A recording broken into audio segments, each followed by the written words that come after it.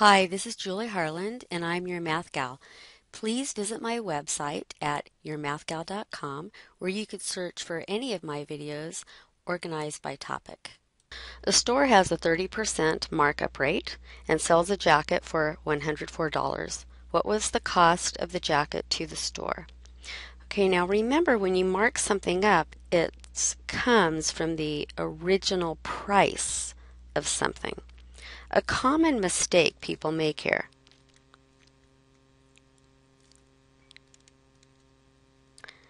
is for people to do 30% of 104 and then subtract that from 104. So how would we do 30% of 104? 0.3 times 104, so I think that's, let's see, 104 times 3 is 312, right? Then you'd move the decimal. So it would be $31.20. That's really like a mark down, but that's not how it works. So a lot of people say, oh, I'll just do 104 minus 31.20. And of course, this is in dollars. Okay, so what's that? 104 minus 31.20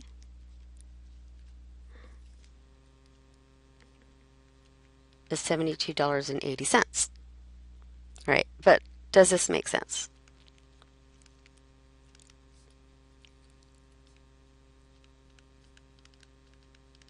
Well, if the original cost was $72.80, right, then what would the store do? The markup would be 0.3, right, 30% of 72.80. So let's do that, 0.3 times 72.80, which is 21.84. So the selling price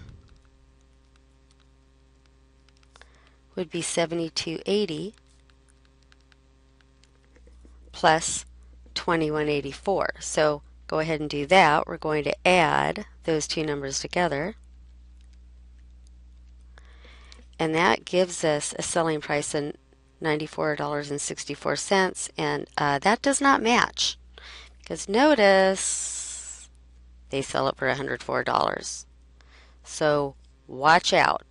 You've got to do a percent of the original cost, right? Because we're marking something up. So watch out. We don't want to do it this way. So now we're going to do it the correct way. All right, so here's the same problem. So a store has a 30% markup rate and sells a jacket for $104. What's the cost of the jacket? Remember, the markup rate is a percentage of the original cost, and we don't know the cost. So we have to use a variable. So we let C be the cost. Okay, now that means the original cost before it gets marked up. So how much does it get marked up? Let's just call that the markup.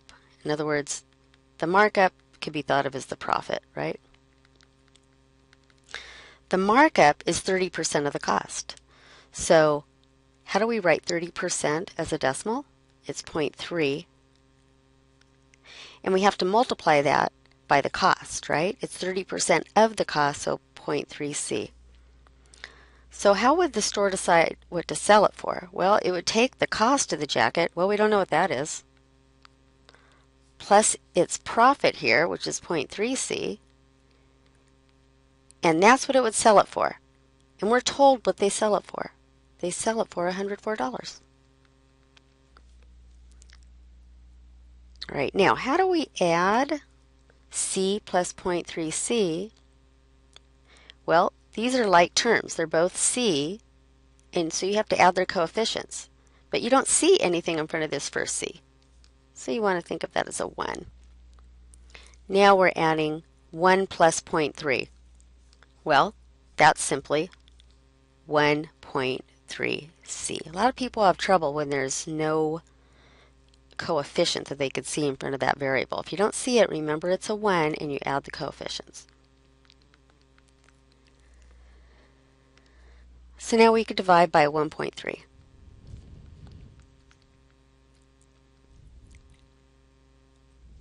Okay, so now I would get out a calculator to do this, and I get 80. So it looks like $80 is actually the original cost.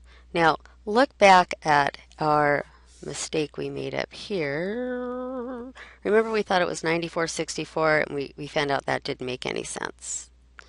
Oh, no. We came up with the original cost of 72.80. That's right. So remember this was a mistake because it didn't work out, didn't give us the right selling price. So we also want to check it here.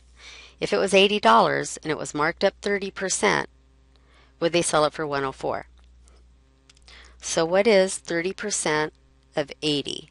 All right, now 30% is 30 hundredths or 3 tenths, right? So basically, what's 3 tenths times 80? You can cancel out those zeros, and that gives you 24 bucks. So we know the selling price, you would add 24 to the 80, right? So here's my check. 80 plus 24 is $104, so yeah, it does check out. So the real cost of the jacket is $80. Let's see. So that's our answer. The cost of the jacket is $80.